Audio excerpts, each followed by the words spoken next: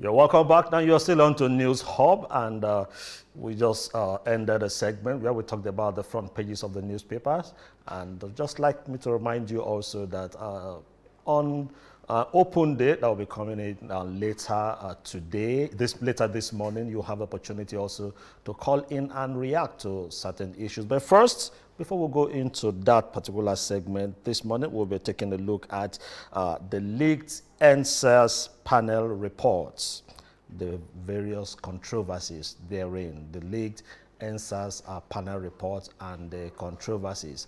I have very distinguished Nigerians that will be joining me this morning to share their thoughts with us on what they feel about these reports, the leaked one, and also the various controversies that are coming in. Let me start. Let me say charity begins abroad. Let me start from outside my studio in here and introduce my first guest. She is Ayo Obe. Ayobe is joining us via Zoom. She is a legal practitioner. She'll be throwing light on several issues about this, the NSAS, the panel report, and the controversies, giving us the legal perspectives of some of these things. Nice to have you join us, Ayobe. Good morning, Eshemomo. Am I getting it right? Very well, Eshemomo. Greetings from Madrid, by the way. Eshemomo. No, yes. Then also I have joining me also. Oh, okay. Then I have my guest here in the studio. He is Victor Anelaju. Victor Anelaju. Yes. He's a politician, a young politician, and he said he wants to be the Nigeria's president. So, but we're not talking about that now. We're just talking about the NSAS. Maybe there will be opportunity later on to talk about all those things. We're talking about maybe the CEO will be able to talk about all that. But now it's about the next year. Nice to have you join us this morning. Thank you, Silverbird, for having me. Thank you, Shumomo. Thank you, Nigerians, for listening. Stay tuned and hear what's going to happen. Now it's quite nice to have young people coming into the, throwing themselves into the public space, and Nigerians will ultimately decide. And that is what we'll be taking a look at. Now, let me start quickly with Ayobe. The Lagos state is the state that has just submitted its panel reports to the executive, and just after then, some people say it was a leaked report, that it's not the authentic, and several people are beginning to pick holes with that report. And let me just share your thoughts with us. What do you feel about this whole stuff, the report that was submitted and the leaked one? Well, Esther Momo, I have to say that the report, the version that I read is the leaked version, and it's the one that's been circulating. But the version that I read is so full of errors, repetitions, typographical, grammatical mistakes, and it was not signed. So while I am not going to say that it doesn't substantially reflect the final report, I wouldn't be surprised at all to learn that the final version handed to the governor is different, simply because all those errors are untidy. I mean, for example, one of the a lot that I read was not so much the findings and recommendations of the panel, but all the evidence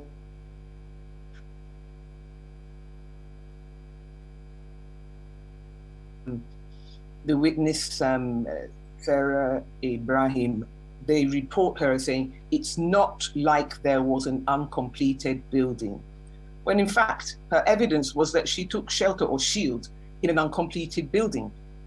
You've got the forensic expert saying that he was aware that the curfew was declared on the 19th of October, things like that. And again, I should also say that a lot has been made of the fact that Nathaniel Solomon, who is, a lot has been made of the fact that he is listed as number 46 on the list of Lekki Tollgate casualties, but that he was alive and talking about his brother's death. But he's actually on the list of petitioners in the panel's report, in petition 11, as a representative of the deceased. or the deceased, his brother, Abuta Solomon. So I think those kinds of carelessnesses, which were probably in one version that was possibly circulated to members of the panel, has been, is what we have seen, and that there should undoubtedly have been some corrections and just general tidying up in the version that got to the governor. So it's with those caveats. And of course, I also have to say that those of us who are looking at the report, unless we were following the proceedings directly all the time, we will see that there are a lot of video evidence referred to. And we have not seen those videos. There are video clips, there are flash drives and all sorts of things. We haven't seen those. So our assessment of what the panel has said and recommended is probably is colored by the fact that we don't have everything before us. But I will say that the thing, I will say that the thing that really stood out for me in all the evidence is the evidence of the Lagos State chief pathologist. And he gave a lot of evidence. And fortunately, one of the counsel who was cross-examining him asked him to list the 99 corpses that he did autopsies, or that his department did autopsies on. And so that you have the opportunity to see.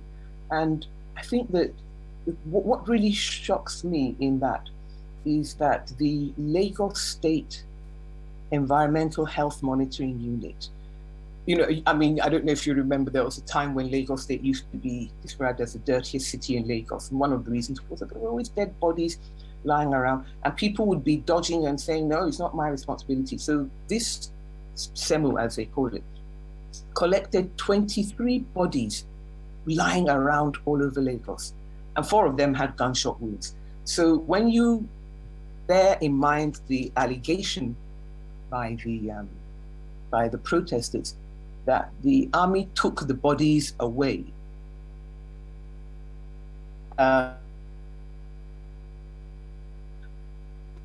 when you hear that the army took, and you Barrister, compare that with the fact that these bodies, sorry. Okay, I'll come back to you on your line of thoughts. Let me just interact with my guest here in the studio, Victor. You've also, I guess you've read the leaked panel report, and you must have also heard about certain controversies about it. Now, just share your thoughts with us about this, the report and the controversies coming up. Okay, thank you for that. The truth about it is that the APC-led government will never give us a credible report. We never persecute the people that killed the young Nigerians at the Lekki toll gate. The APC-led government will never allow the panel to work by themselves. So whatever report that comes out, let me tell you, they are still going to rubbish it. Now, Victor, let me just quickly ask you this. When you say the APC government, are you saying that the panel headed by the retired justice was not independent in their proceedings? It was being appointed by the APC-led government. So the credibility of the panel, you're doubting the credibility? Look at the report. The report itself speaks for itself that, see, it's like reporting an incident and creating loopholes where it is evident that they are still trying to cover up everything that happened at the Lekki toll gate. But you know the truth. The APC-led government, they are loser. They are going to lose Lagos State. They are going to lose presidency because of this EndSARS saga. Now, let's come back to this report. Yeah, you're a politician. There are tendencies that we want to put politics. No, see, sir. No, take that away. I'm not playing. I'm telling you the truth now. Okay, let me just put this to you that in this on this same panel, you have credible human rights activists. Now, so you're also saying that these people were not transparent because they had somebody that was teleguiding them. So whatever came out. It was not a panel of one man or one woman. It was a panel of group of persons. Now look at the reports. The reports have not been out. It has been leaked. And there are already loopholes. It was intentional for there to be loopholes. See, my brother, I didn't come here because of politics. I came here because of the life of young Nigerians. I'm not here in this studio because I want to talk about APC. No, I'm here in this studio to let the citizens know the truth. And the truth is, we do not expect the APC-led government to tell us the truth of what happened at the Lekki toll gate. You will never get the truth from them because they are the perpetuator of that evil, of that massacre that took place at Lekki toll gate. How can you expect somebody that committed a crime to report himself or herself? It's not done so. The only thing we can do in this country is to get the APC-led government out of Lagos State, out of Nigeria. And the next party that will take over, we handle this issue judiciously. But let me tell you the truth. If we leave it in the table of the APC-led government, they are not going to come up with anything. They will keep playing us to and fro. Okay. Keep playing us. Okay. Now, I'm coming back to you on your line of thoughts. I was about asking that the various controversies, loopholes that you have alluded to, he has also talked about some of those loopholes. Would you say that it's like a fifth columnist working from the very beginning to make sure that whatever comes out, it's not credible? Or do you think that some individuals that were even part of this panel that investigated this whole stuff were not being sincere to leak a report, a perceived report that has loopholes? Chamama, I was reading the report objectively. I was not reading it looking for a gotcha, there's a mistake here or this. So I really don't want to go into, I can't speculate. I don't know how the report came out. And what I was dealing with was the copy that is in circulation. I was talking about the number of bodies that have been found all over Lagos. That should surprise us, that should alarm us. Equally, we should be alarmed at the fact that of the bodies that were thought that autopsies were performed on, the Ikoyi prisons deposited 20 bodies, and most of them had gunshot wounds on them. Now, the panel said that it decided that these could have come from Lekki toll gate, but unfortunately, no witness from the Ikoyi Correctional Center was called to say that. But we know that there was some disturbance at Ikoyi Correctional Center the day after, or 2 days after the incident at Lekki toll gate. And the idea that in that disturbance, 20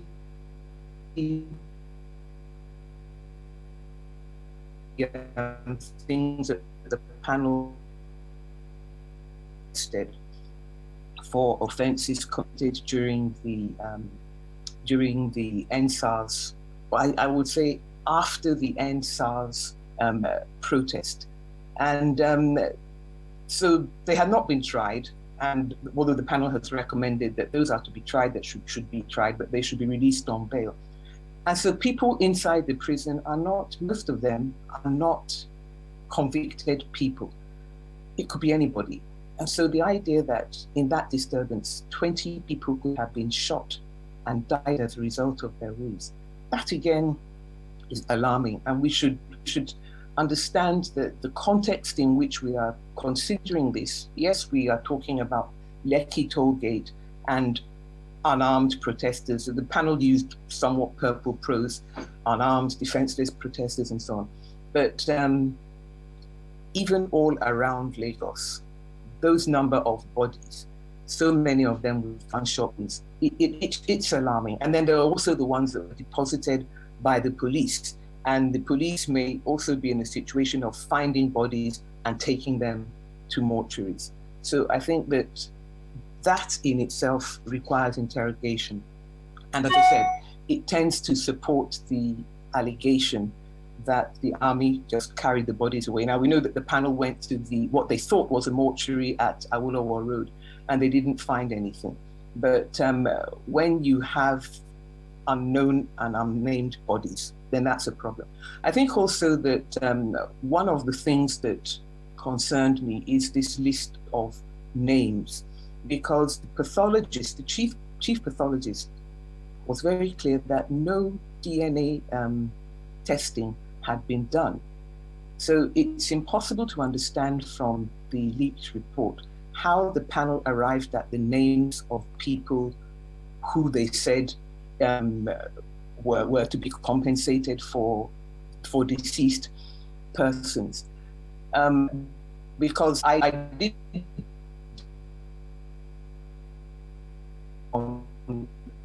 the few people who are named in the pathologist, 99 people, none of the names coincides. So it's difficult to see, and we don't have all the reasoning of the panel. I mean, in some cases, the panel was clear about why it does not accept certain evidence. For example, the police saying, and anybody would find that incredible. Or the police saying, oh, we didn't know what was happening, nobody complained to us. And the panel looking at the police record of arms and ammunition that was taken out, which showed clearly that it was no more than the usual amount and so on. So that they did, in some instances, you can see their reasoning and what they were, what was going on in their mind as they reached their conclusions. And of course, you had the attempt by the witness from the army to obfuscate what happened before the 20th of October. Barrister, but let me just come in here. Now, you've identified some very, very critical points.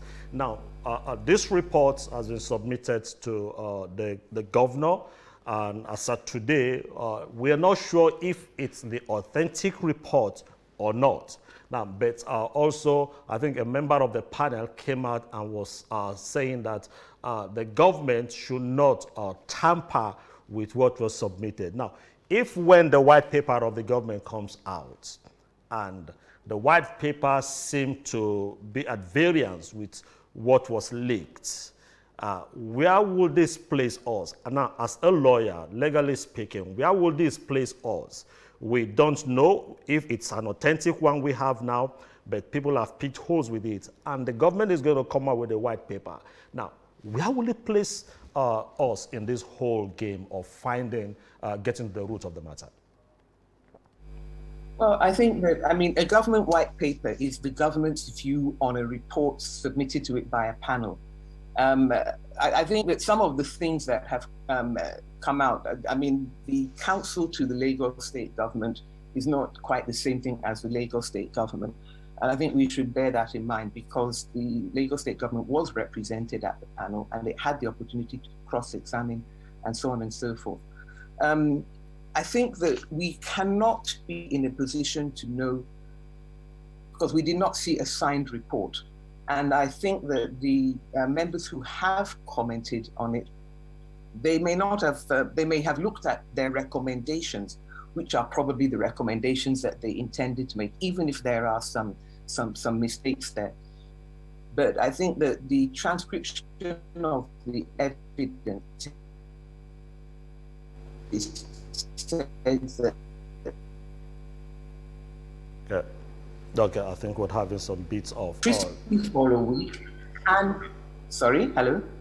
No, go ahead. I said that I was particularly surprised that when the chief pathologist gave evidence that the DNA testing of the samples that they had taken had not been done, that his department had been without electricity for a week, and that there was a danger of the samples deteriorating, and that they had 15 families who had come forward and said that we think that one of the bodies you have may be our relation.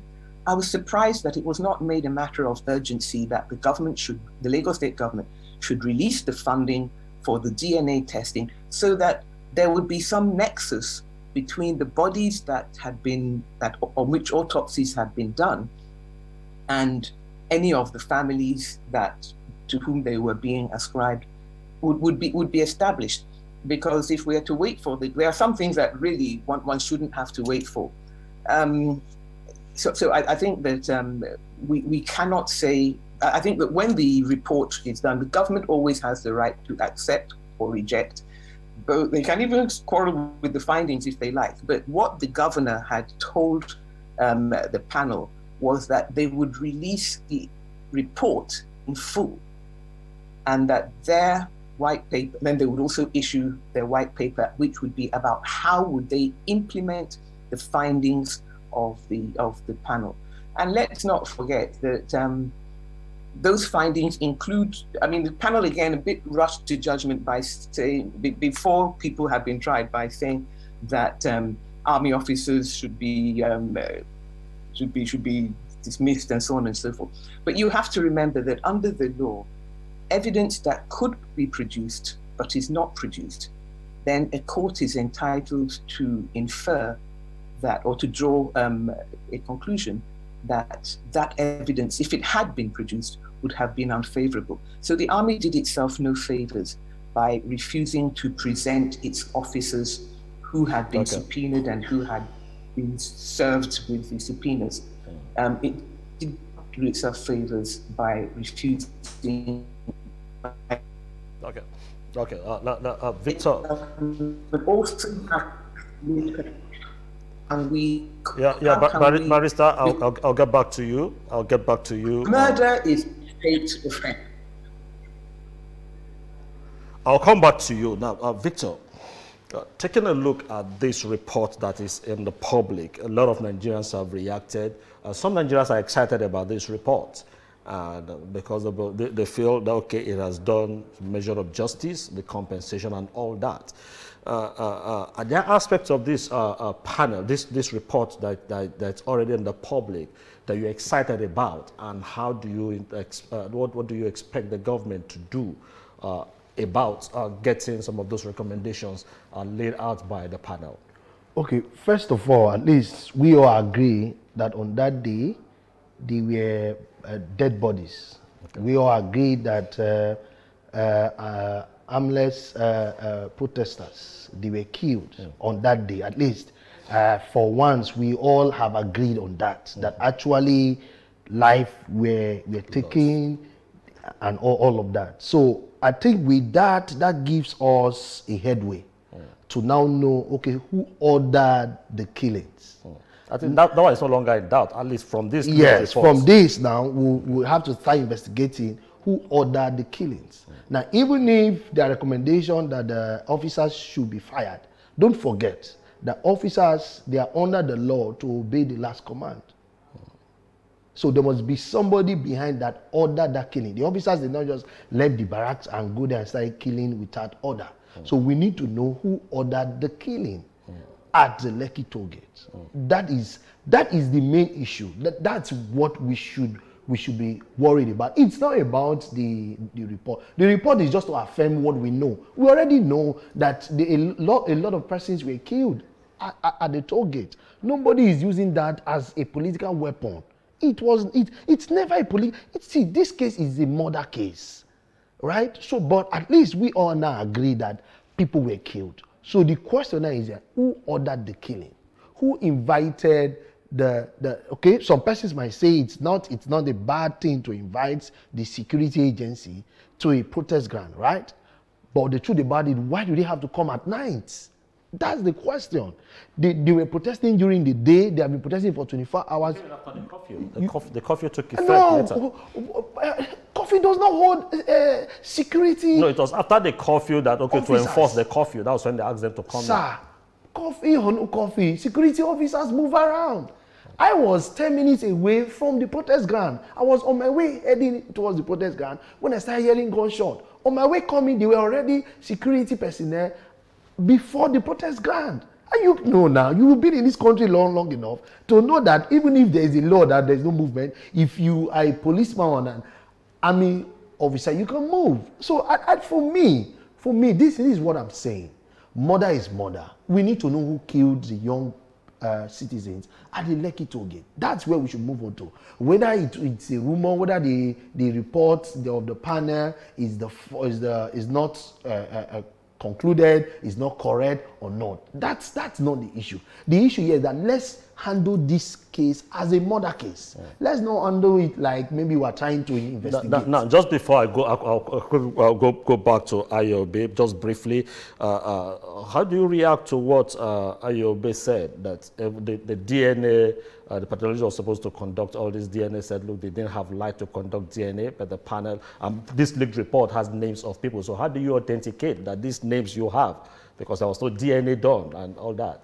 Okay, if you follow this case from the very beginning, the day after the saga took place at Lekki toll gate, there were young Nigerians, there were journalists that went to military hospital to check if there are dead bodies in their mortuary.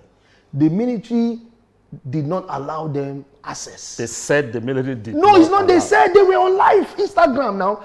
See, sir. I mean, yes, they said my friends were there. They were on live on Instagram.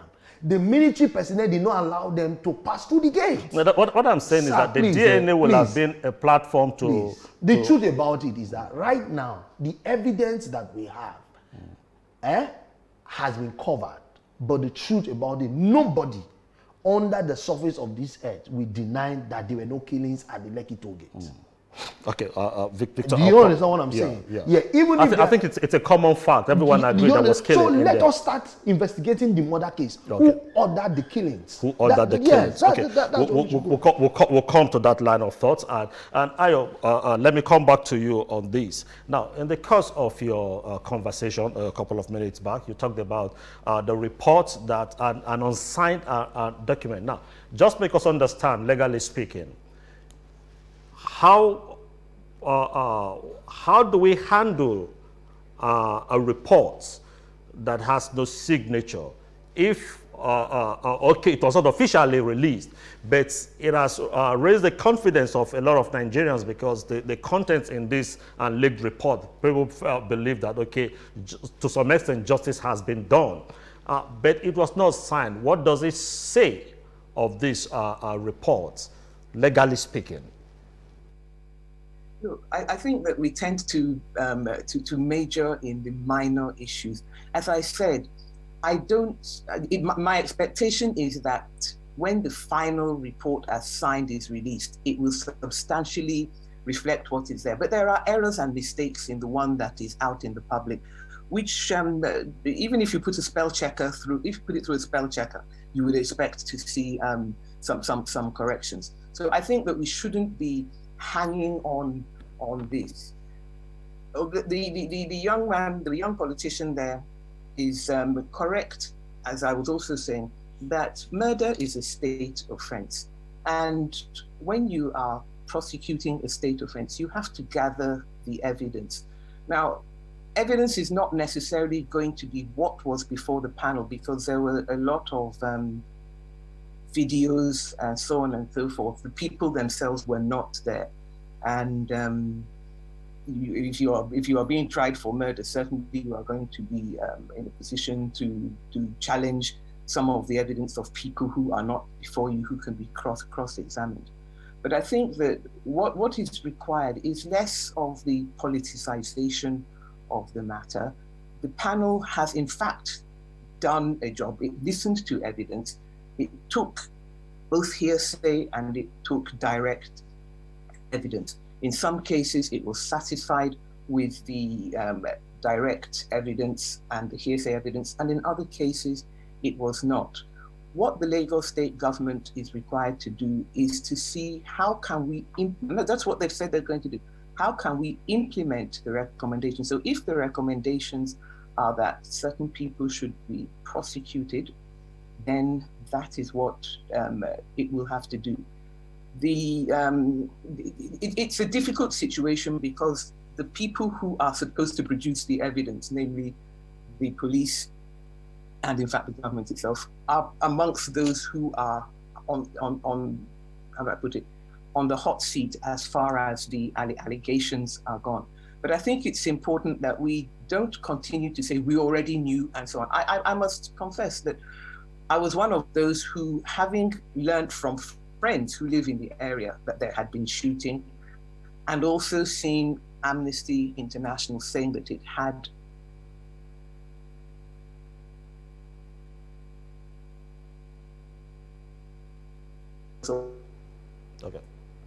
Okay, I think we're having some bits of... I drew myself... No, I'm sorry. I drew myself back to whether, rather than the hysteria, there are certain... We would wait for the panel's report. Now the panel has spoken and it has reached findings. I think that while it is possible to impeach some, and I think that some, as I said, some of these things are substantive and some of them are not. But I think it's important that we go forward and that the government should be seen, not just that it should go through the motions, but it should be seen to be explaining what it intends to do with the recommendations, and also where it accepts, why it accepts, where it doesn't accept, why it doesn't accept. I think it's unfortunate when members of the panel are now being impeached for bias, because quite frankly, I mean, for example, if I take the example of Mr. Adegboruwa, it was not a secret that he had sued the Lagos State government over the Lekki toll gate.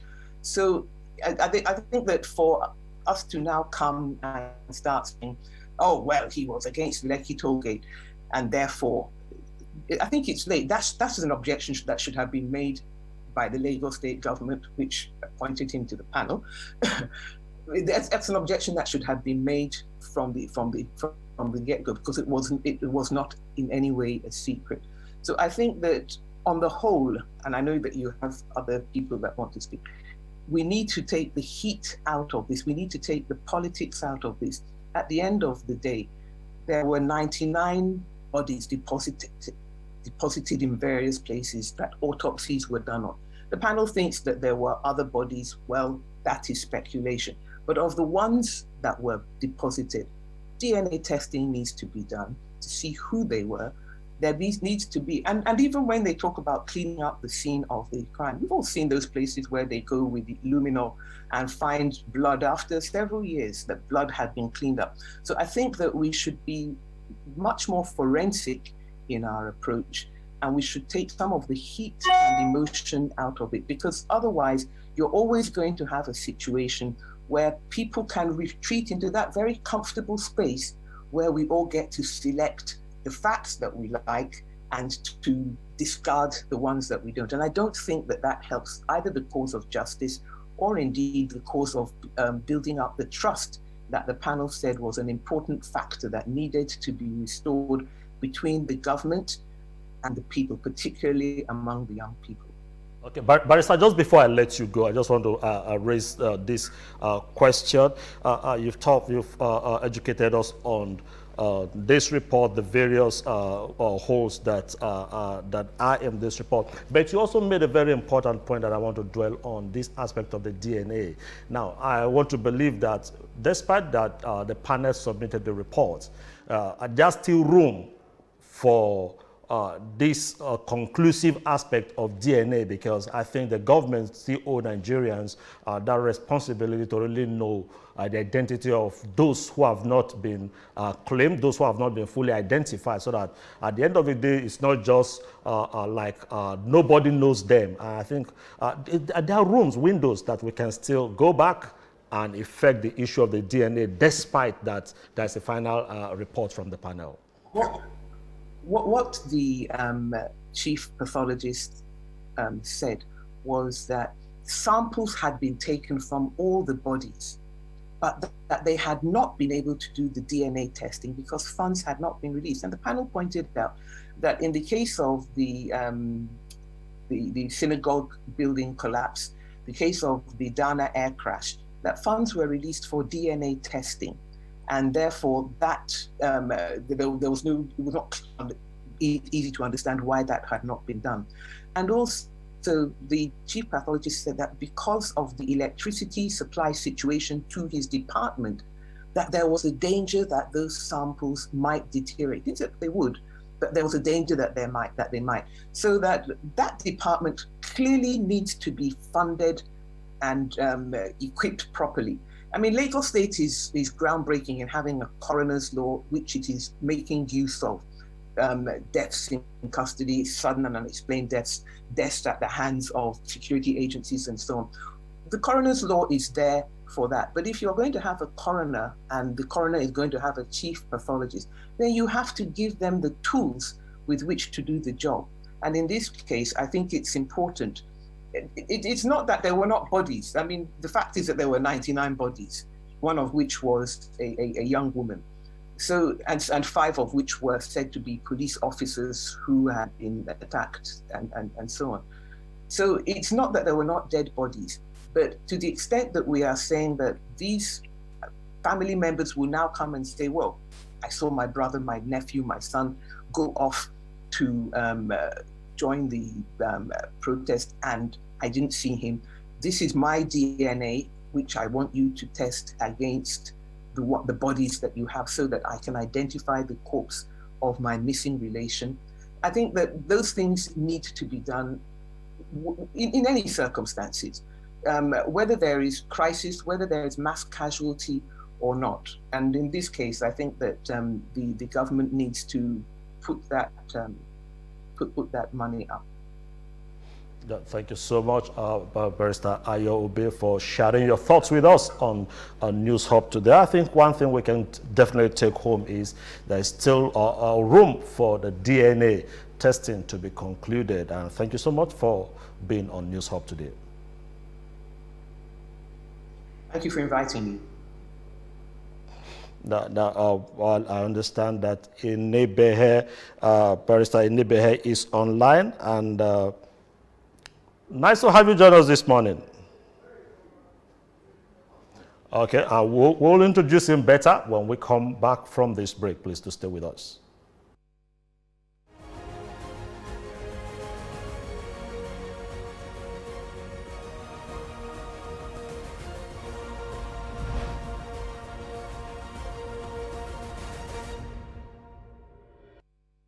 What could be better this December than being part of the biggest